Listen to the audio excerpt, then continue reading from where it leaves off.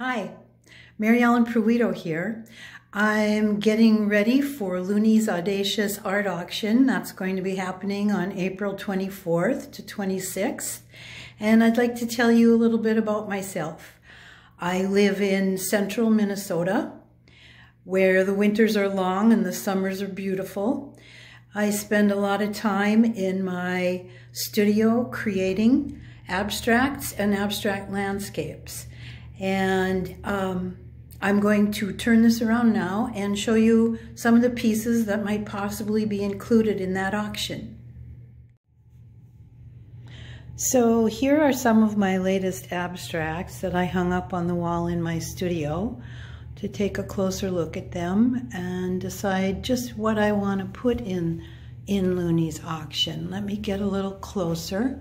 We'll start here at the top. I have a series I call Vessels. Vessels can mean so many things, and I'm very abstract. I love color, and I love what people see in my abstracts that I may not see when I'm creating. This one I call Harvest, and this one reminded me of fossils and petroglyphs, so that's the title of that one. Then we'll go back to this blue one. This blue one is not titled yet. I'm still deciding. And then back here, or closer up here, is this one I call Delicate Balance. Mainly because when I was creating this, I kept looking at the colors, trying to find a balance between the orange and the yellow. And you can see some pinks and purples around the edges. So sometimes that's how I come up with my titles. Now this one has some gold metallic in it along with the warm oranges and the turquoise at the top. And now I'll take this down and show you this one. This one I titled Sunken Treasure. It reminds me of deep sea and lots of beautiful things. And over here, after I looked at this one for a while, I decided the perfect title for this one was Golden River. You can see the gold metallic pieces, lots and lots of texture, and some mixed media pieces in there to give it depth, and layers of color.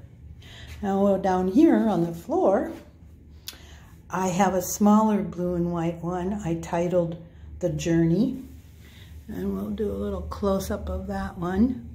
I create with acrylics and some mixed media to give it the texture.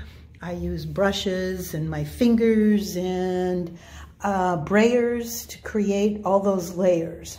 Now let's go over here, and here's some more abstracts. Here's another one I titled Vessels in my Vessels series. And this one I call Kite Flying on a Windy Day. We have lots of wind up here in Minnesota, and I thought that was a perfect title.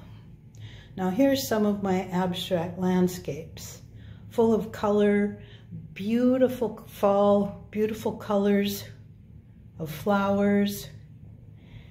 And so I hope you enjoyed this, and I hope that you will stop in at the auction and take a look at all the other beautiful paintings that all of the artists are going to have. So that was a sample of some of my work, and I'd like to tell you just a little bit more about me.